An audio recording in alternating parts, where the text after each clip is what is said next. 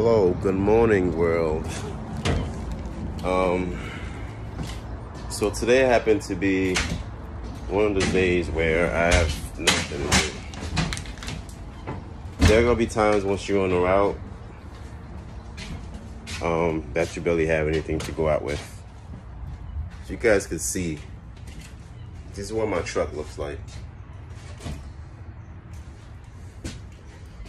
And this is just my second stop. My order was only for $300.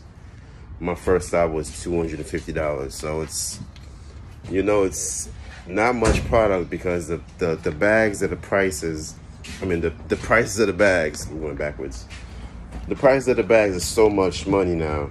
I mean, one bag of chips is $5. That's insane. Inflation is ridiculous now. Well, that's the way the world goes now. So, I mean, here's what it is. It used to be 50 cents years ago when my grandfathers worked.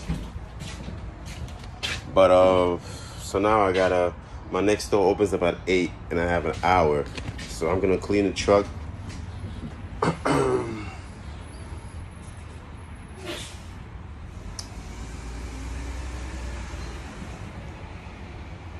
I don't know what to do right now. I should have started later.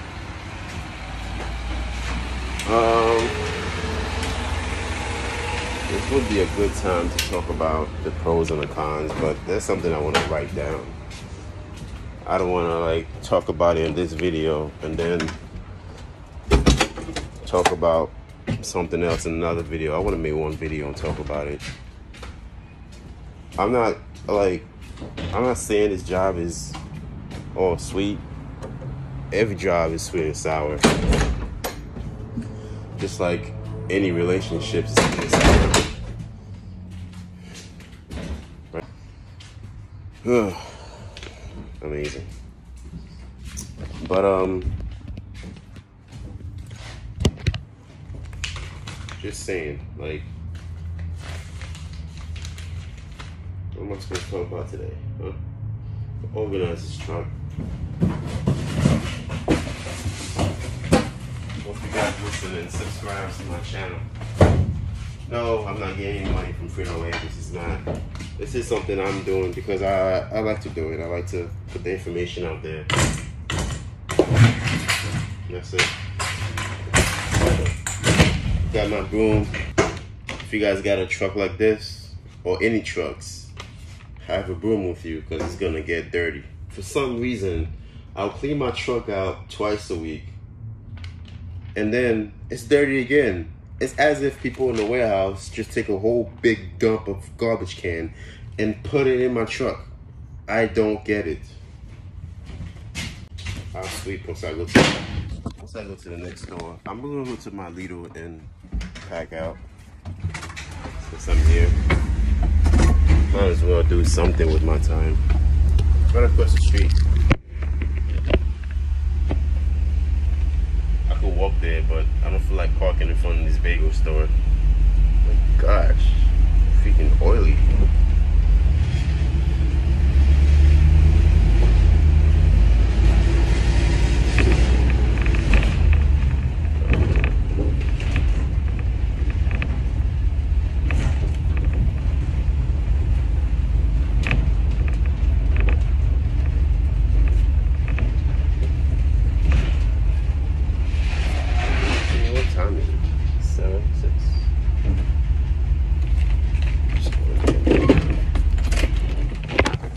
Alright, I'm here. Literally right there, like 10 feet away. Alright, I'm going to go into my Lidl, pack out. The back stock, I don't have a delivery for them.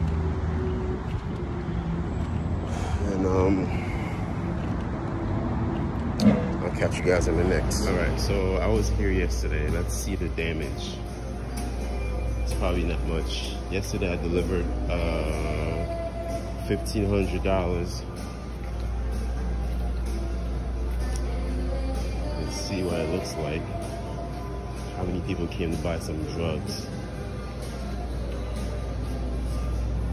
Okay, all right. It's not bad. I got $3 grand coming on Saturday. Today's Friday. Well, today's Thursday. I'm bugging. And I just want a weekend to be here already. And I work 6 days, so I just lose track of the days, the dates. The year's about to be over. Morning. Morning.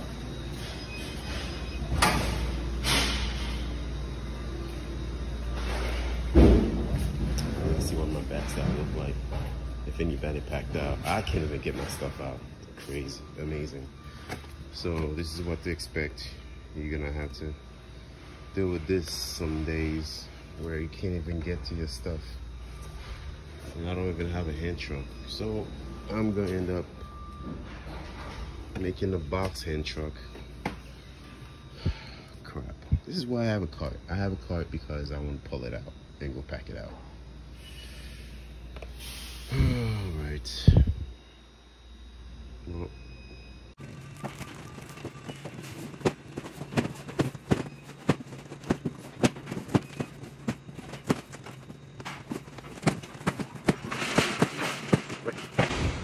I got my product. Now I'm going to the aisle.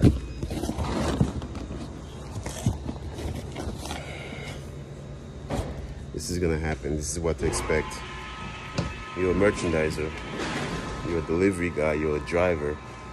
You're a sales rep. Yesterday I got into some kind of argument with one of my stores, but I walked away. I didn't argue. Never argue, because it just escalated to something else. All right. Just let them say what they have to say. Let them curse you out. Be like, have a good day. God bless you. See you tomorrow. Peace. So today I walked in, they were like surprised that I actually came back with nothing bad to say about them. All right, let me go. And this is me, guys. All right, let me go.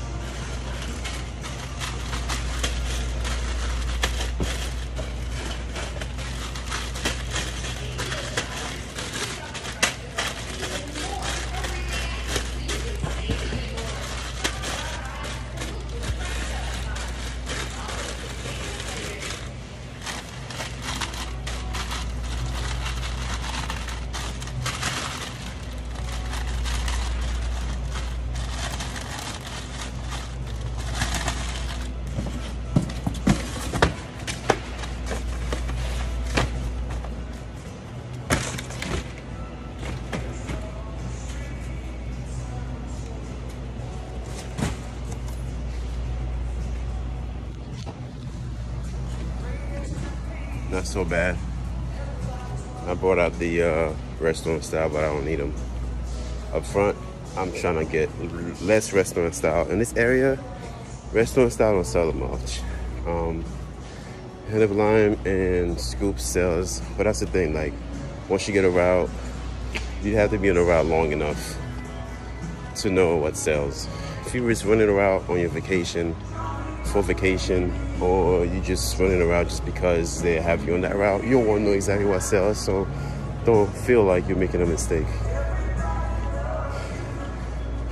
See, yeah.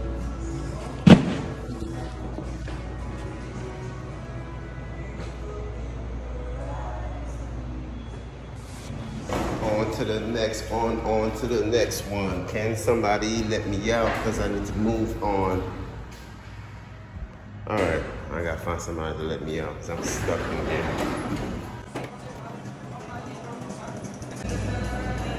Could you let me out right quick?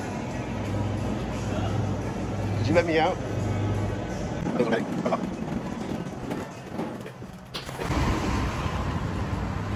All right, now you can sing my song. No, I'm done. On to the next, on to the next one. It's hard to move on because you always regret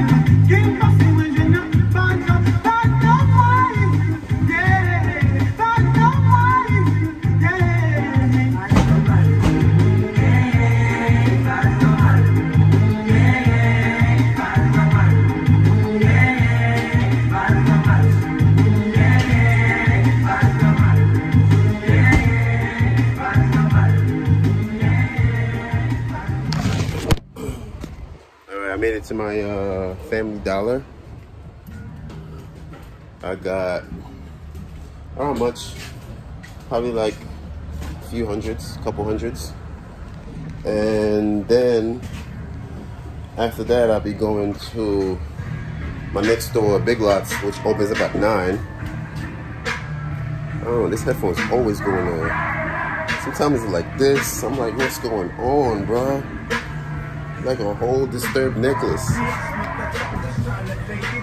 So I got about 20 minutes. I'm gonna just chill, listen to music, vibe, talk to you guys about whatever comes to my mind. I don't have a script. That's about it, really. This is just one of those days that I have nothing to do much. I don't have much to do. What's up with me today? I'm like backwards. Yesterday I was working in my car and my hands, it's because I used my gloves. I used my gloves yesterday to work on my car. No, I don't have a fancy car. I drive a 2001 Camry. Man, those cars are sweet, bro. I mean, I look like an old man driving it, but it gets me from A to Z and back to Z to A and A, B, C and all of that. 1, 2, 3. But I was changing the front brake pads and the rotors and the front suspension. It took about 2 or 3 hours to do that. Then the oil change and the windshield wipers. I got this car last year and I had it for a year. I never did anything. I mean, I did the oil change, but everything else is like stopped. So now it feels sweet. Today I gotta do the rear suspension. Oh, Family Dollar's open? Alright, I'm gonna get going then. Somebody seems to be in there. They open at 8. I guess it's probably just the crew that comes in earlier just to set up the cash registers and just open up for business. Let me just stack this in my hand truck. I got like 10 cases. How you guys doing today?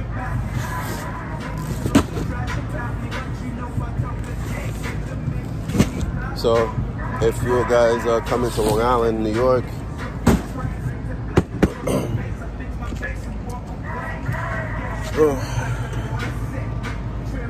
you can mention my name once you go in an interview, Long Island, New York, or Queens area. Just mention my name, I guess.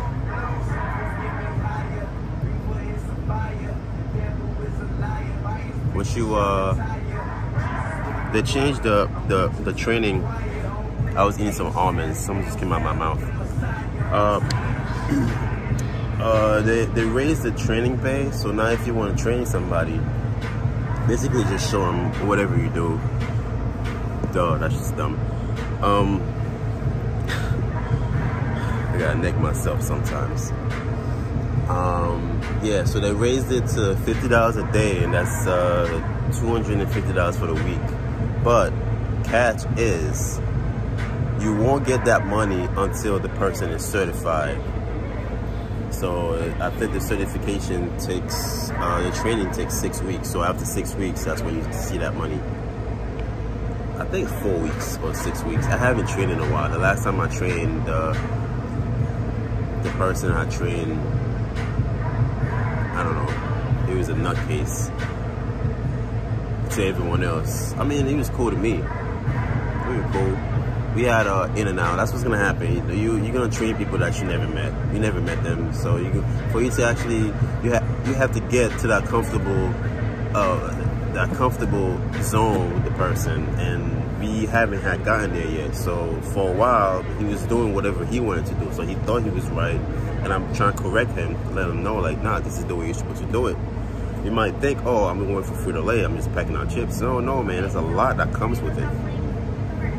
There's a lot that comes with it. So, and we were clashing every time, man. We were clashing. Like, this guy wanted to fight me, but then eventually, you know, he got it, you know, and all you need basically is practice, and he wasn't getting that. So, I mean, God bless him. I think he got I don't know what he's doing now. I think he's telling me he was doing something, but that was like months ago. Then the guy before that, he's actually doing pretty good. He's still in the company. It's been 3 years. And the guy before that,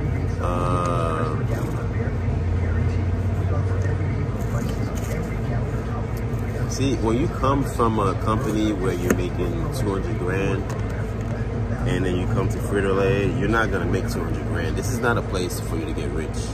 This is a place for you to get by. You can make money, and if you know, you can make money, but You're not about to be rich. And in my interview, that's what happened. When I was interviewed, cut that check. Cut that check. Give me that check. I need my check. I need my check. Cut that check. Oh yeah, so when I was being interviewed, they asked me, are you in this company to get rich? And I told them, it was like, oh, they were like, nah, you're not gonna get rich. You're gonna make so and so, which was 20 grand more than I was making working at when I was working at Home Depot and I was working at FedEx. And coming to Frito, I was gonna make 20 grand more than both of them combined. I was like, sign me up. Cut my check. Cut that check. Give me that check. Give me that check.